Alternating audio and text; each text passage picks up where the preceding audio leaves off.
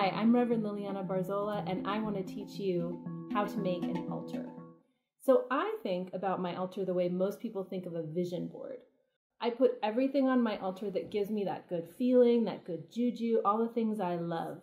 I really love that hearth fire feeling with flames and candles, and I don't have a fireplace, so it makes me really sad. So I'm going to teach you a wonderful and simple trick, a way to create that hearth fire feeling.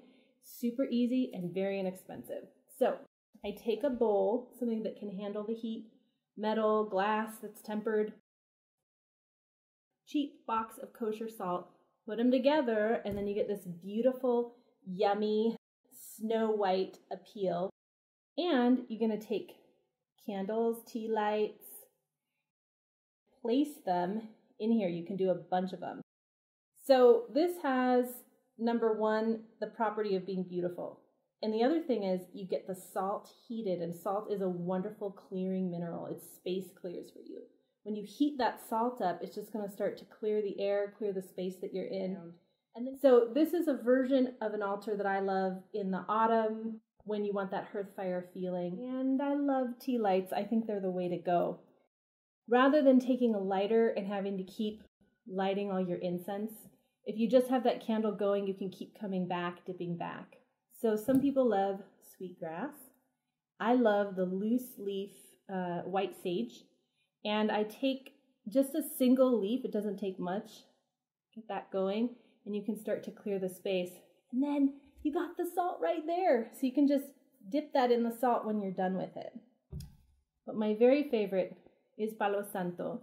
And Palo Santo is saint's wood. It comes from South America, and it's so sweet smelling. So the sage is fantastic for clearing a space, because I think we get obsessed with clearing and clearing and clearing, but then you need to build the chi back up. So when you meditate, you sit and meditate, hopefully in front of your altar, that first moment is just clearing, kind of feeling all the yucky stuff in your space and clearing it out.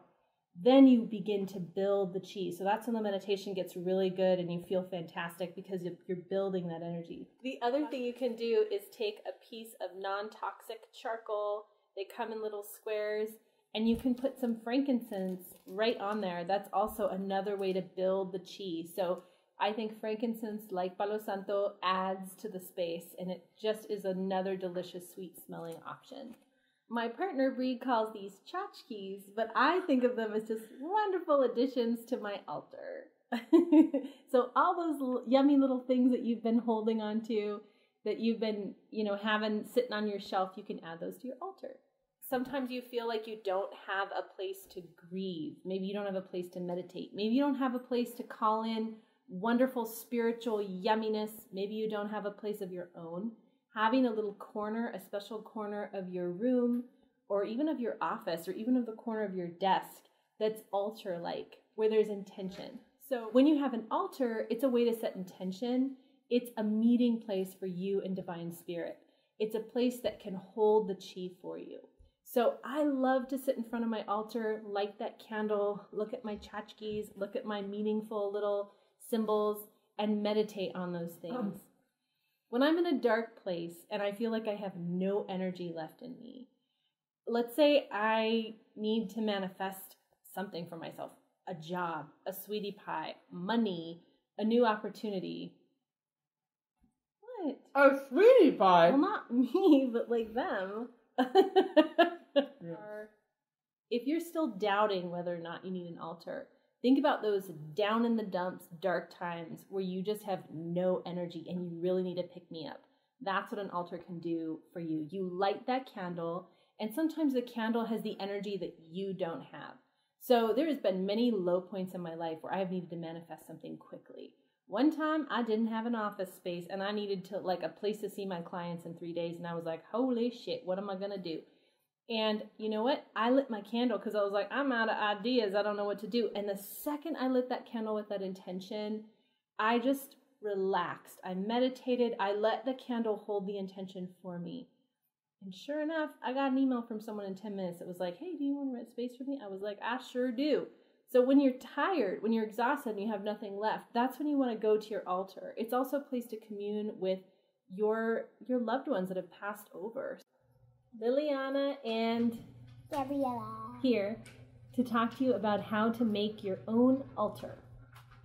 What do you want to tell people about making their own altars? You add the salt, you add the candles, and you add stuff like the Palo Santo. Palo Santo. Salt. And Ella, why don't you show them some things you would put in your altar? Hold it up to the camera while I get the tea light. If you find a feather, you might want to put that in there. You can add a little glass charm. And what do we put it in here, Ella? Salt. That's right. We fill it with salt. And tell them why we use salt. So that if the candle is knocked over, then it just goes out. Right. It's super safe. You can put lots of candles in here, and it creates this beautiful, yummy effect. Aww. Ella's putting some things in the altar. She's got a feather. She's got a turtle. We've got St. Michael. Stick him in there. Whoa, that's your hand, baby. Yay! So this is just the beginning of building a hearth fire. You can take a nice big candle and stick it right in the center and then put candles around it. And it's a really fun thing to do for your whole family. Some people like to burn sweet grass. Can you make a mustache? Or sage. And we like the loose sage because we like to just burn the little leaves. Ella, do you want to burn a leaf and show everyone what it's like? So we love to burn a little leaf because for me, sage is clearing. It clears the space. And then when we're done with it, what do we do, Ella? We stick it in the salt. That's right. Go for it. You want to show them how to light the Palo Santo? 1, 2, 3. And then when you get the fire going, it smells kind of sweet. What do you think the Palo Santo smells like? Tree sap. All right, well, my favorite is Palo Santo because it's got a sweet smell to it and it really warms up the space. That's my favorite. Palo Santo Saint's Wood. I would say when you're buying Palo Santo, really go to a place, find it at your local crystal store or New Age store, and smell it and make sure it is legit, not just kindling, but it actually smells sweet like real Palo Santo. And you'll know right away. If it's just boring smelling, it is not the right one. And for me, the altar is a special place to come and talk to our ancestors. What about you, Ella? What do you love about the altar? Everything. All right. That says it all. Thanks so much for watching. Have fun creating your own altar. Bye.